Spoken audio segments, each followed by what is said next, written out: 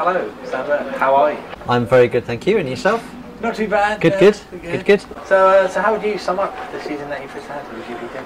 Well, so far, very strong. Lying second in the championship with the most wins this year. 5 wins so far. Still got a round to go, obviously, in Abu Dhabi. Fingers crossed I can bring the championship home. So before the season, where were you personally expecting to be? I mean, did you have belief in yourself that you could win? It's crazy. Before the season started, I mean, I was going to Australia with Mercedes, not knowing what I was going to drive. I found out on the Saturday evening when I was in Australia for the first Grand Prix of the year that I would be taking part in GP2 this year with a brand new team in Russian time. So I didn't really know what to expect. I was thrilled to be racing, but very much going into the unknown. I hadn't driven a GP2 car for well over a year, hadn't driven anything for probably 4 or 5 months. So kind of, thrown into the deep end, as it were. However, it's worked out pretty well. So were you a bit rusty when you first got in and was doing your first few laps then? Yeah, especially the first couple of laps was very difficult. But fuel corrected, we were the quickest in that session, so it wasn't too bad. Oh, that's pretty good. But I'd never been to Malaysia before. I had an injured wrist and hadn't driven a GP2 car or anything for quite a long time, so it was very tricky, but we got there. In Malaysia, you had a slight incident with Jakarta. He forced you off track. How was that from your perspective? It was bizarre. It was unexpected and bizarre. However, I've come to realise in this championship this year particularly that there are 2 specific people that tend to do these things quite a lot, and kind of take that for granted now that that's how they will behave if you're around them on the racetrack. I take it that will leave names out then. Absolutely. You won at Monaco this year, but wasn't it not for the 2nd straight year that you won there? What is it about Monaco that brings your drive out to its best? I don't know. I really enjoy the whole atmosphere. I love driving that circuit. I like the fact that I feel comfortable there. I feel comfortable with the walls being able to push right to its limit. I've qualified on pole twice there, got many fastest laps and won twice there, so it is a good circuit for me. I won it before against Jules Bianchi in World Series by Renault, where we were nose to tail for 37 or 38 laps, but we were 40 seconds ahead of 3rd place. Oh, wow. This year I won by 25 seconds to 2nd place, so a big win this year. So on a track like Monaco, because you won by such a big deal, you must have been pushing it quite a bit. I was actually stroking it home fairly gently for the last 15 laps of the race. However, we were still able to pull away from everybody else, which was a nice feeling. There was a crash on turn 1, if I'm not mistaken, which involved about 14 cars.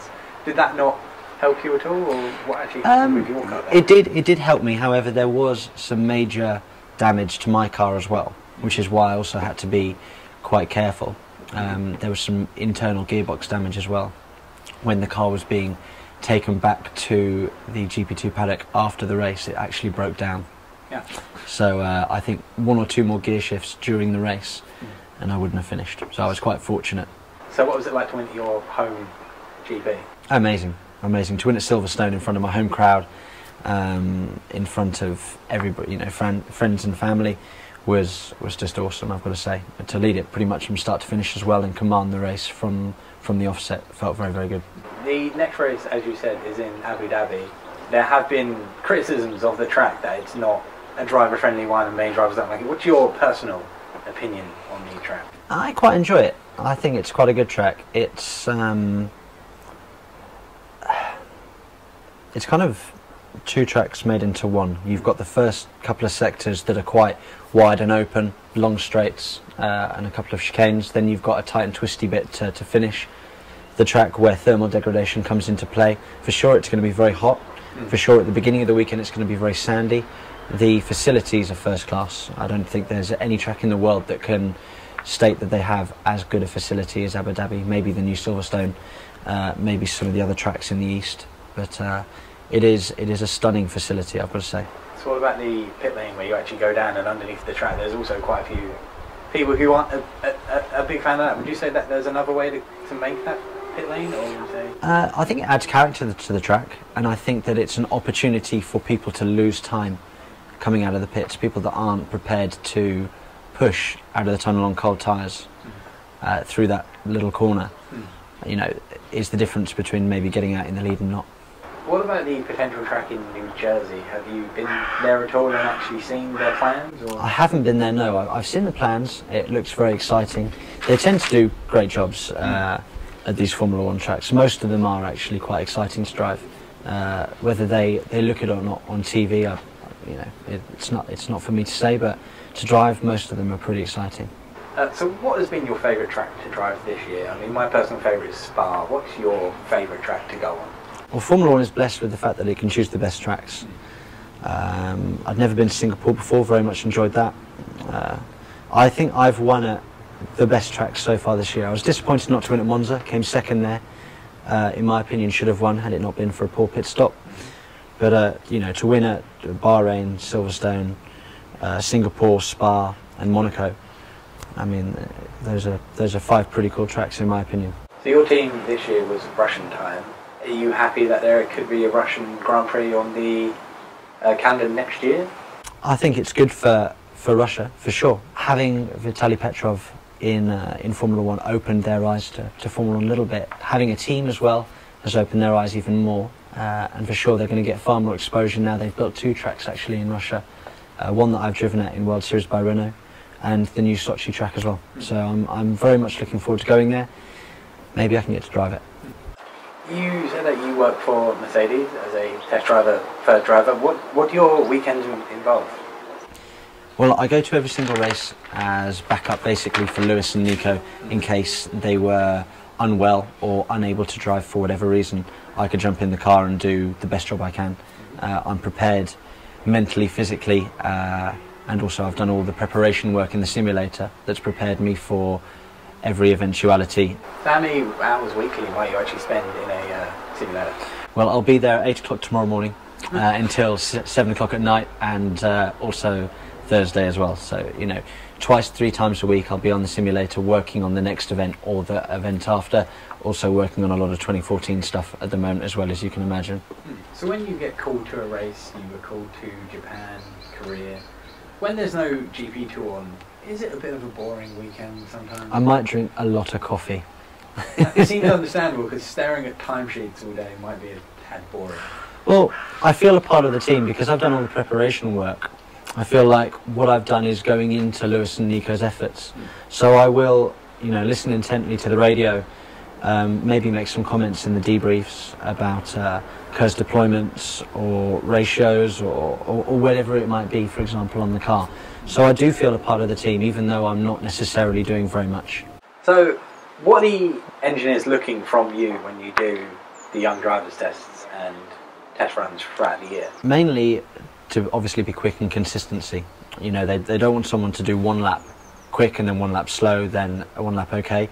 They want repetitiveness so that they can look at the data and see a consistent gain or not, as the case may be with a new component. They've done all this aero work in the tunnel, CFD work. They might think that it's worth a couple of points of downforce, a new component on the car. So I've got to prove that that part works or doesn't work. So it's up to me to be consistent and quick with the car that they give me. The steering wheel in a Formula One car is a lot more complicated than in GP. Do you think they're too complicated, or?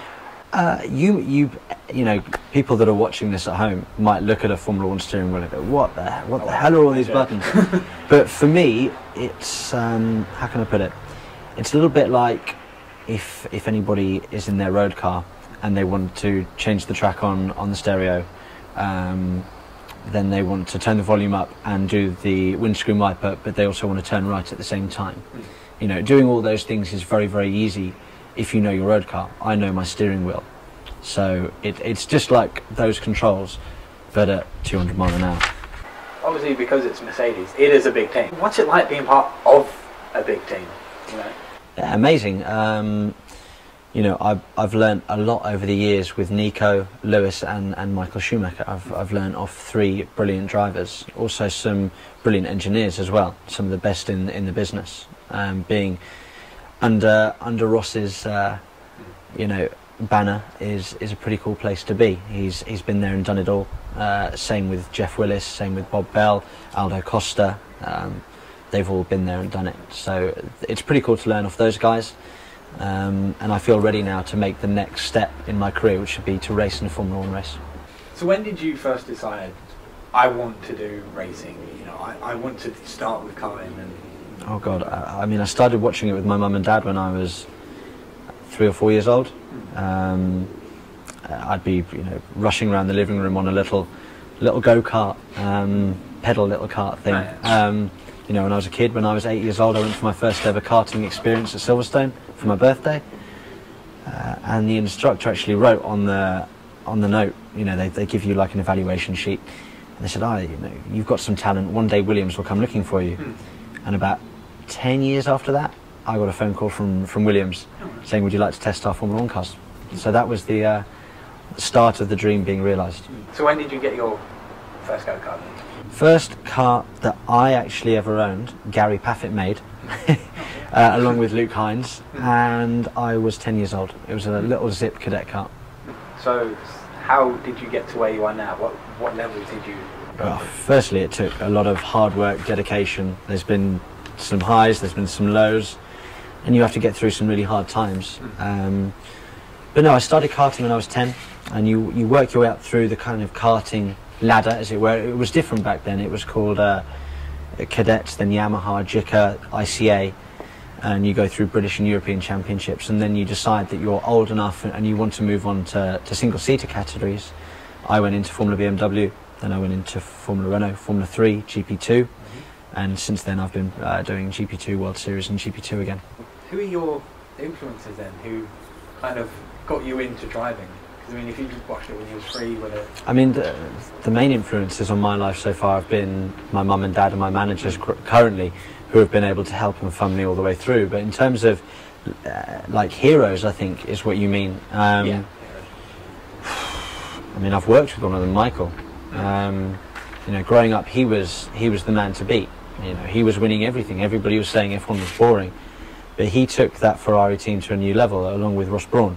And I've worked with both those guys. So not only are they heroes to me, I've been lucky enough to work under the same roof as them and become friends with them. So if you were going to go on holiday, who would you take, Nico, Michael or Lewis? It's hard. I mean, I get on with all of them really, really well. I reckon we should just all go off and have a party together. That'd be cool. So do you feel that you still need to prove yourself to Formula 1 teams, or do you think that you've done enough? The proof that I want to do now is obviously prove that I can race well.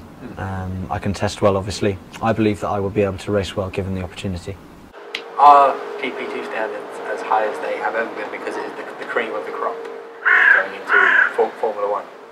I'd say that the standards in GP2 are very, very high this year. You know, the guys at the front, especially, are very, very quick, as they are in every championship you do. You can only beat the people that you're up against, and normally the people you're up against are very strong. You know, you've got the likes of Felipe Nasr, James Collado, Marcus Ericsson, Fabio Lima, to name a couple, you know, who are very, very strong, and many F1 teams are looking at all of us as potential candidates for seats.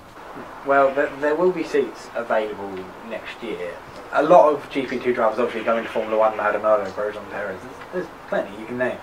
Where do you feel like you have a good enough chance to get into one of these teams? I feel, yeah. I don't see any reason why not. I believe that with what I've done over the last 2 or 3 years in senior single-seater category, that I've done enough to prove that I can cope with Formula 1.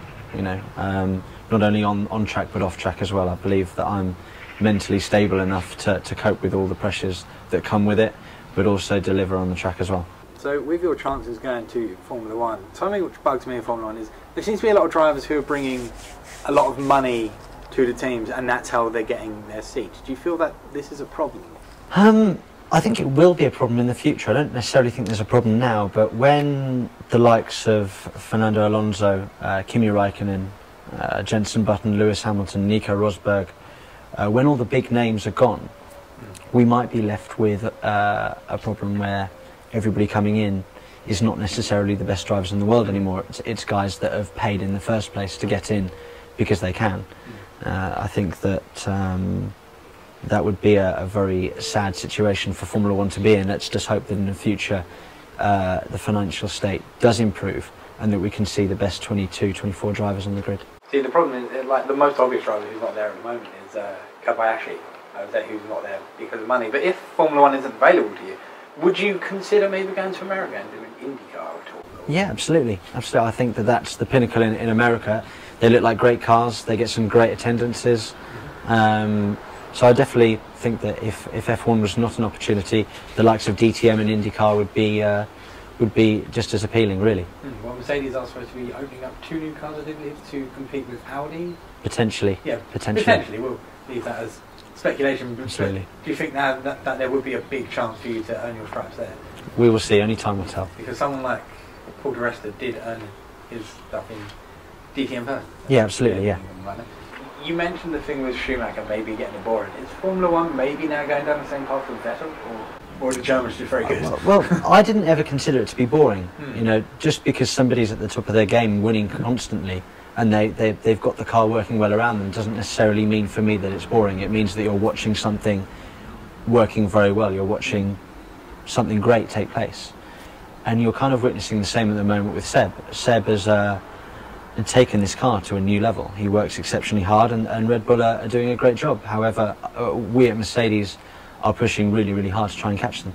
So how will the new rule changes in Formula 1, because we're dropping to P6 engines, how will that affect Mercedes next year, do you think? Or how will it affect the whole Formula 1 field? Yeah, for sure. It's going to affect things quite considerably. The whole power source is going to be extremely different. With that, you've got a couple in a new chassis. We're going to have a different tyre structure, obviously, to cope with the fact that there's going to be probably 4 to 5 times the amount of torque going through the rear axle.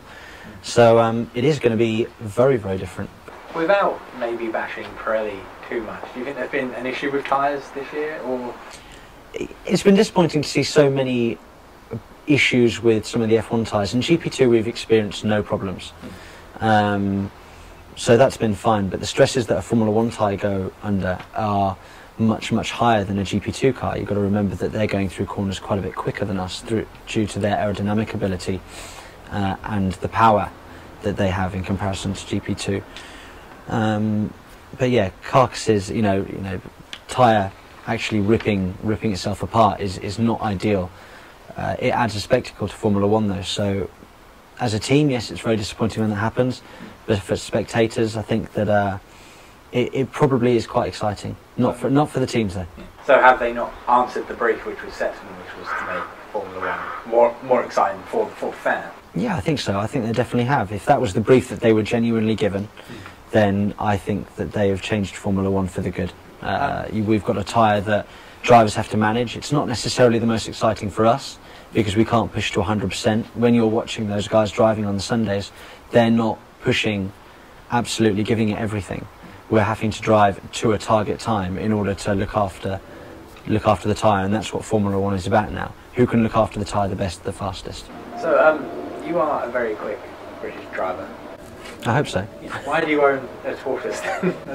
Because I think that it's ironic, the fact that I try and drive the quickest I possibly can, going over hundreds of miles an hour, yet my little Linford, the tortoise, moves as slow as humanly possible to get anywhere.